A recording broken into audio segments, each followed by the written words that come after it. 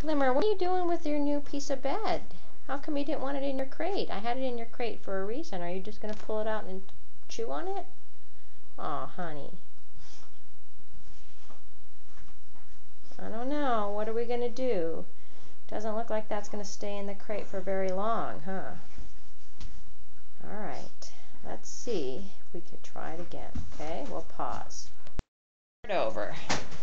Put it back in the crate, and now she's going to pull it back out.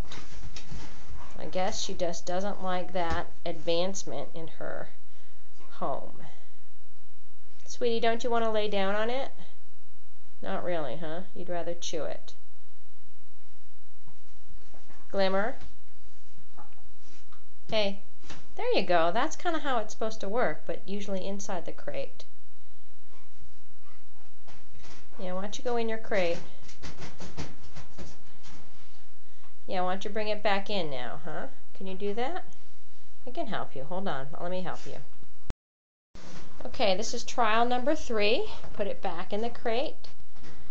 This is her new crate pad, which I thought was going to be a good idea, but it's turning out to be a chew toy and not something to sleep on. But maybe it can be both. Maybe it can be something to chew on and to sleep on, which means you can't have it unless I'm watching, which is not good.